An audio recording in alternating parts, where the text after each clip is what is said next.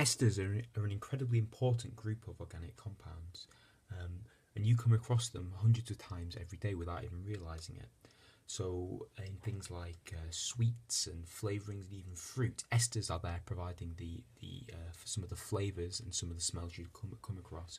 And just two very, very common examples, banana flavourings, and actually some of the smell and taste in bananas is caused by a particular ester, and also things like pear drops and apple flavoured sweets, that kind of thing. The scents and the flavours all comes from esters. So, what is the function group that is causing these properties?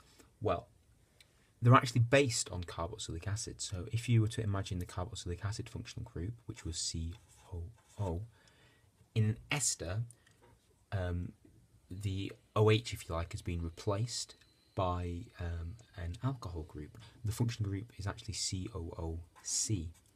And if you were to draw that out, it would look something like this. We would have our section from our carboxylic acid. However, rather than having a hydrogen atom here, we now have another carbon chain.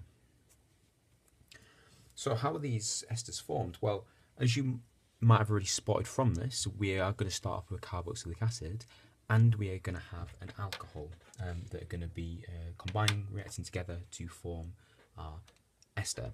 So I'm going to keep my carboxylic acid as purple.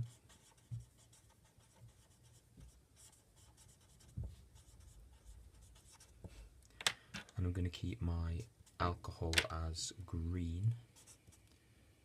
And hopefully this will make it nice and clear about how we are forming and then naming esters. So let's imagine we have the carboxylic acid, methanoic acid. Let's keep it nice and straightforward to start with. So we're going to have a carboxylic acid, and let's have ethanol that we're reacting with it.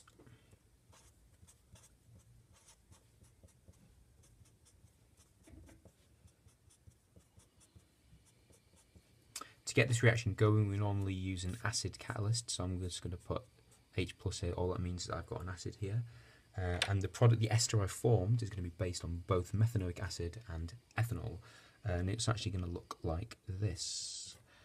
So my carboxylic acid section would be like so. However, the rest of this species, the rest of this chemical, is going to be coming from the alcohol.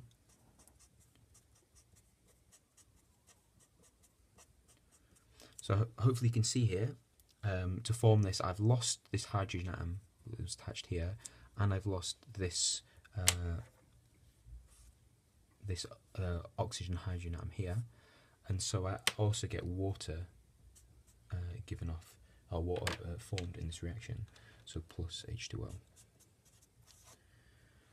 When you are naming these, my old chemistry teacher used to tell a little story which maybe wasn't particularly acceptable, but it always helps it really stick in my head about how to name these. And he said if you were going to go to a party in the 60s, and in the party there was alcohol which you could drink, and there was some acid, the drug that you could take, you would always take the alcohol before you took the acid.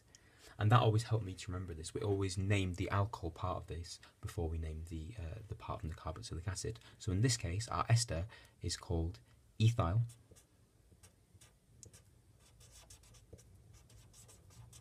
which is coming from our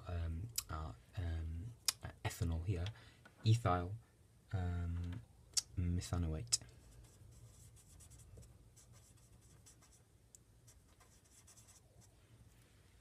So remember, the alcohol, you name the alcohol section first, and then the part that comes from the carboxylic acid, ethyl methanoate. The ester, that you need to actually be able to recognise and name, that comes up most often, is actually this one. I'll just try and draw this nice and quickly.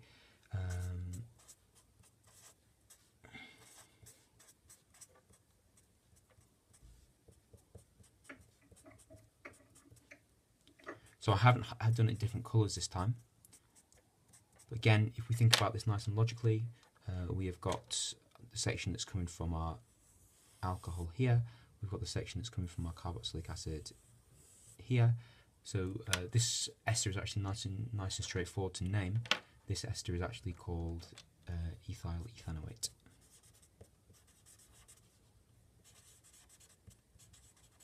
and that's the one that you actually need to be able to name. But I think the rules are quite useful to know anyway. So we've already said about some of the properties of these chemicals. They have very distinctive smells.